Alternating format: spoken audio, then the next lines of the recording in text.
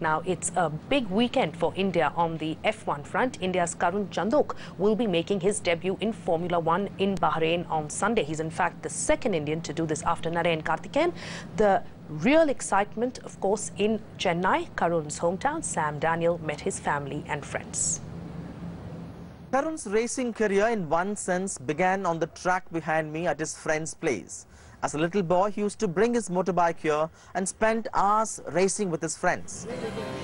And what better place for his friends in Chennai to celebrate Karun's first ever Formula One racing.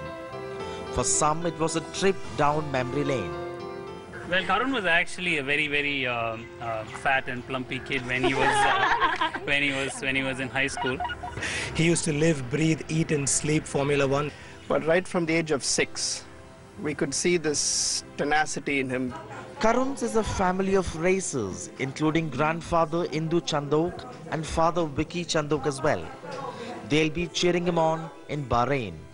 Even Karun was 16. He gave me an autograph and said, 10 years from now, you'll value this autograph. So it's amazing how he's lived his dream. Karun himself has modestly said that he is just aiming to cross the finish line in the first set of races this calendar. But with the entire country backing him, nothing should stop him from roaming into the big league. In Chennai, Sam Daniel, NDTV. So Karun Chandhok is taking it step by step, but the fact is he has 1 billion people behind him. So if you want to be one of those to wish Karun Chandhok well, or just tell us anything about our sports shows, well, here's how you can get in touch with us. And here